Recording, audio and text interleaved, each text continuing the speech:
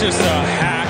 He's just an absolute hack. And he gets his ass kicked by his teammates every week. It's just, it's terrible. It's just terrible. Welcome back here on Hack City. DeLeone and Sean Anderson, two former college football players from the University of Rhode Island. Today, we're going to be talking about our Stats Perform Top 25 ballots. Sean did a solo one last week. I think going forward, we're going to try and do one once a week. One of us will try to do one talking about breaking down why we have certain teams placed where we are, and mostly focusing on maybe some more of the highly talked about, controversial in a way teams that have sparked a little bit of a debate on who deserves to go where. Before we do that, though, Sean, can you just tell our listeners about BetOnline? Yeah, why not? Let's talk a little bit about Thursday Night Football. Joe, do you know who's playing tonight? What do you mean? Do you know who's playing in Thursday Night Football? Oh, yes, it's Chiefs Broncos. Oh, okay. Thank you. Smash Chiefs. That is going to be what you should do at betonline.ag. That's where you need to go if you want to smash the Chiefs versus arguably the worst team in the NFL in the Denver Broncos. They're bad. They're dumb. Their coach stinks. You know what Kansas City is? The opposite of that. So head to the website today or use your mobile device to get in on the action. Remember to use our promo code BELIEVE to receive your 50% welcome bonus on your first deposit. Bet online, where the game starts. So I'm going to start us off with what is the most controversial team right now to talk about, which is Montana. So last week, I think it was justified to remove Montana, to completely take them out of the ballot, but they had a pretty nice win against UC Davis. That UC Davis win doesn't have a ton of shine on it because of the fact that UC Davis lost and their current record is 3-3. I moved them at that like 28-ish spot, a little bit on the outside, but they have a nice win. Their loss doesn't look great. Their loss improves because NAU has picked up an additional win over Weber that they got last week. Yeah. So they're not as bad of a team as we really thought that they were. But I think that Montana deserves to be ranked for that 5-1 record. And that's the furthest that they should really go. And anywhere inside the top 20 right now is, I think, a little bit too aggressive for me. Yeah, I think I put them at 19 just because Northern Arizona was very strong. UC Davis had enough of they have enough talent and enough skill for if you to beat them, they can come back on the ballot. But that's Montana's story this season, on-off team. And eventually, they're either going to have to stay on or stay off. If I'm projecting for the future, I think Montana stays off. It's going to be hard to be this wish-washy and then make it. Knowing how tough their schedule is, knowing how tough that conference is, I don't expect Montana to be in my final top 25, but they could surprise me. It's always moving, but there's been too much variance so far this season. It's really weird. The funny thing, too, with Montana is that there's just this big – you're either a super anti-Montana non-supporter or you're a Montana fan. And yeah. I've noticed, based on the comments on our videos, the Montana fans think you're a Montana hater if you don't have them ranked in the top 10 like the coaches poll. So, I want to reiterate this. I had a back and forth with somebody in the comments, and I'm like, this is unbelievable. The coaches poll is not a reliable source for ranking. And if you're wondering, they're coaches, why would it not be reliable? Let me tell you how this process works. Their ballot comes in, and they go to a GA or an intern or the SID, and they ask them to fill it out for them because they don't have time on a Sunday when they're preparing or going over the tape from the last game and you're going through walkthrough and your team's got lift and you're doing all that. I can promise you that most of the coaches don't look at that shit. It's a kid or GA or an SID that's doing it. And on top of that, you think that they're caught up and paying attention to with everything that's happening outside of their conference? No. So there's going to be a natural inclination to throw Montana at the 10 spot. We all know that their resume isn't great. It's good enough at 5-1 with a win over UC Davis to put them at 25. But outside of that, it's not justified. Somebody had a back and forth with me too on putting Eastern Washington ahead of them. I have them at 18. I don't know where you have them, Sean. They have a win, a pretty nice win against Southeastern Louisiana, who has been bad since they were ranked high early, and then a win over UC Davis. But their losses this early into the season, we're just at the halfway point, are far more reputable than anything that Montana has done. In FCS, we have to count the losses because of the FBS matchups that happen. So for them to lose to North Dakota State, Fresno State by 3 points, and then to Idaho by a score, I think that that is on paper and also visually, having watched this team, looks better than what Montana has put on film thus far this year. I have Eastern Washington at 20, one behind, so I see them as basically a dead heat. Montana more wish-washy. Eastern Washington just like, get there. Just get there, and then you can make the big jump. And it's going to be tough. They're a good team. They're not a great team. Very similar to Montana. Good, not great. But Montana, it's tough. This 18 to 25 section has been the bane of my existence because everybody is so knotted up in there where it could be one above, one below, one above, one below. And then the next week, somebody in that range is just off immediately. They come back on. I've been way more comfortable with my top 10s than I have my bottom 10s with the poll. But Eastern Washington, really, if they just need to catch momentum, and it's just so difficult out there in the Big Sky. It's so difficult to get hot.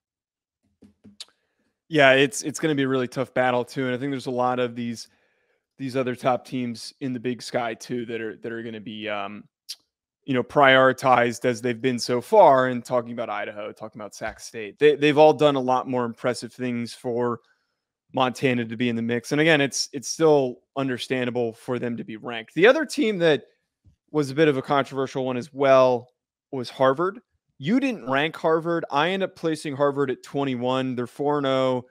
They've kind of just beaten up on the back end crappy teams in the Ivy League and on their schedule, but they do have a really impressive win with an undefeated record. They've played less games than everybody because the Ivy League starts later, but that Holy Cross win, and his Holy Cross has looked still impressive even after the loss. I think that justifies them being placed on the ballot. I know that we jokingly may have some bias against the Ivy League. Their schedule hasn't been tough, but that Holy Cross win does look good.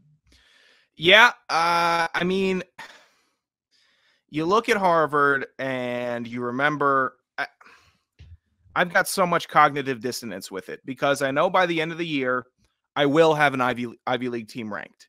It's still too early for them to be ranked, in my opinion. They haven't gone through the trials yet. They do have the big win. I think they caught Holy Cross lacking. I think Holy Cross took them lightly because they are Harvard. And that's what happened. Ivy League teams can catch you like that. We had many battles with Brown where we knew we were a better team. We knew we were a faster, stronger, more athletic team. And then you go out there and you're looking at the fourth quarter and it's 28-28. So the Ivy Leagues can catch you.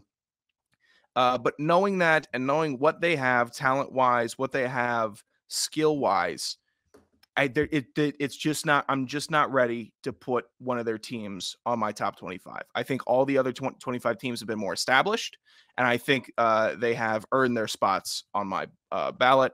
Harvard or Yale or I think Princeton was ranked pretty high a couple years ago.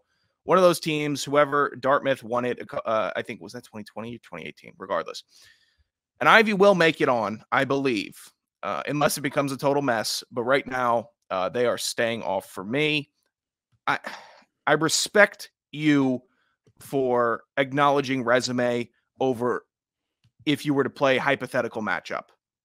I respect that way that you go about your poll. I do both. I do resume, and it's a mix of a resume and a power rating on how good I think that these teams are.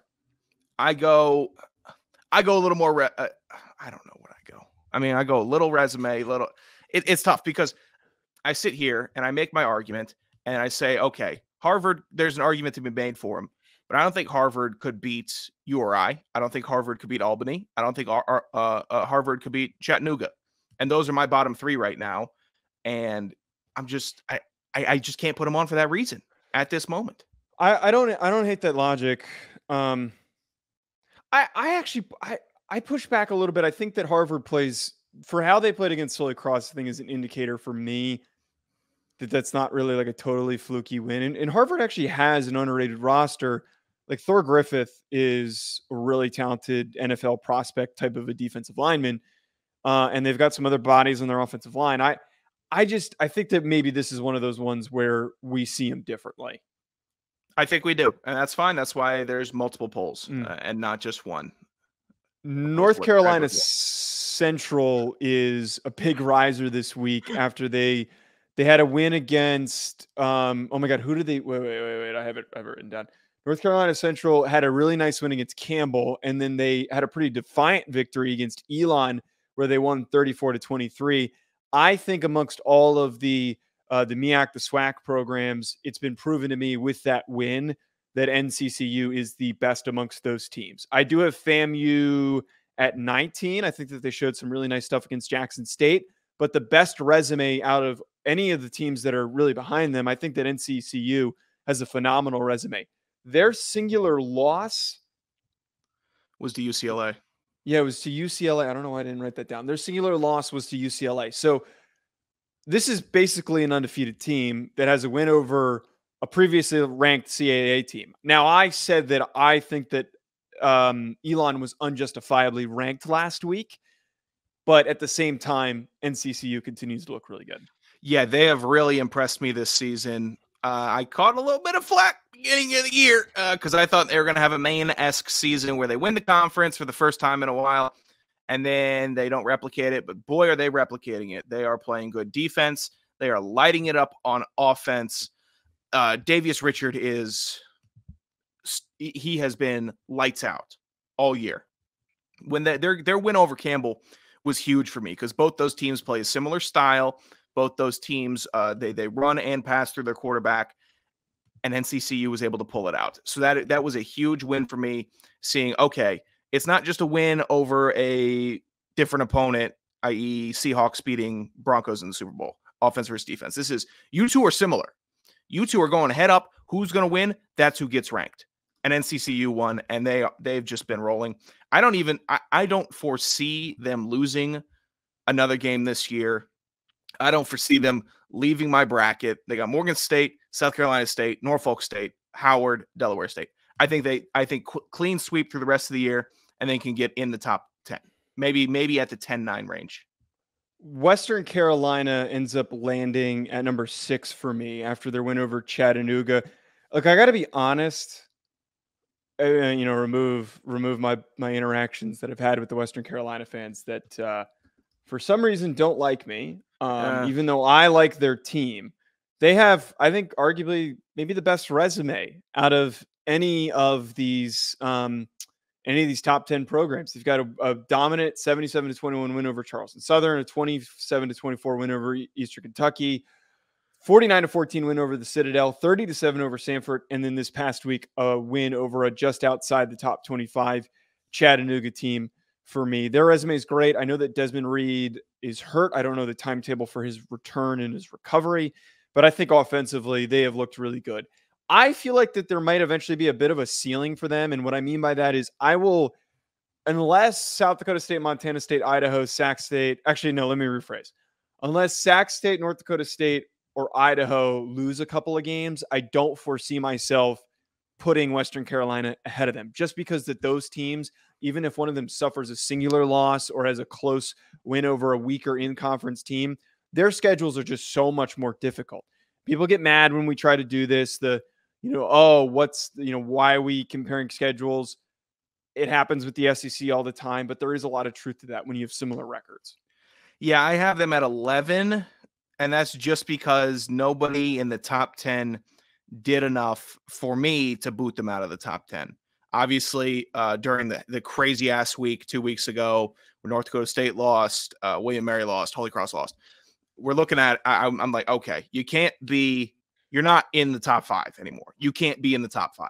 You're still very good programs. You lost, but you're staying in the top 10. Western Carolina, best team outside of the top 10. They have been good. They have been strong. They have a massive game this week against Furman. Massive. And wait, they're not playing Furman this week. That next week. Yeah. Week. Pardon me. Regardless, 2 weeks, massive week. They'll probably stay at 11 for me. I don't know how to approach the buys. If somebody has a really good win significantly, I can have them jump them, but I do not like dropping teams when they're coming off bye. I won't move a team after an FBS loss or a bye week unless a team behind them had a really, really good win. That's my That's approach. the only reason why I'll do it. Yeah, so I could see them sticking at 11, and then in 2 weeks, they could make a big jump, and that Furman, we could do a full-on Yankee swap and just say, all right, Furman, because this is going to be a head-to-head matchup, two very competitive teams, two highly ranked teams. So looking at it in that sense, going to my roots, if you beat that team, you should be higher than that team, with the exception of few, very few. In this instance, that would be that. And Western Carolina right now, just peeking right in on the top 10. I think I'm comfortable with them at 11. Last one that I wanted to get to was a little bit of a debate that we were having that you wanted to bring up, was the placement of Delaware and William and Mary. So I dropped William and Mary a good bit. They had a close loss-ish against UVA, and then they suffered the one loss against, again, I am going to repeat this, an Elon team that I did not think deserved to be ranked when they were ranked by some on their ballots. I am much higher on Delaware because of that win against UNH and the fact that they've looked pretty strong in the rest of their games. For me, William and Mary is starting to show some signs of weakness, and I think that we also really saw that. I think it was the Campbell game. They've had too many close skirting by wins for me to be like, this is a top 10 team. I The think Charleston Southern game was tough, the 15-7. that I don't was like hurt. that. I do not like that. That and the Campbell game, I'm not a big fan of. I really think that William and Mary is a good team, top of the CAA type team, but Delaware right now has shown to me that they're the best through this many weeks. Yeah, they've put up some good games. Their UNH win a little bit diminished now. I look at Delaware and I respect their resume so far, but they've beaten Stony Brook, St. Francis, New Hampshire, and Duquesne. They lost to Penn State. I'm not super sold on them, and I still think William & Mary is built with enough of the right stuff to catch fire on the back end of the season, and I think they're still a very well-built team. They're close in my rankings. I have William & Mary at 8, and I have Delaware at 10. So I'm respecting the offense of Delaware. UNH has slipped. So that's a bit of a diminishment. That's not a word, but it diminishes it a little bit for Delaware. It's not their fault. It's not their problem. They still won. But when I'm looking at it objectively, I'm like, you beat UNH. Maybe UNH wasn't that good. Maybe Dylan Lobb just had a couple stellar games that took everybody, took everyone's breath away. So right now they're sitting at 10. I'm cool with them at 10. They don't play each other during the regular season. They do not. Delaware still has NC-A&T, Hampton, Towson, Elon, Campbell, Villanova. So I mean, both these teams are going to make the playoff. I'm pretty sure both of them are going to make the playoff because the rest, they haven't had a terribly difficult stretch. And that Villanova game for Delaware is going to be tough.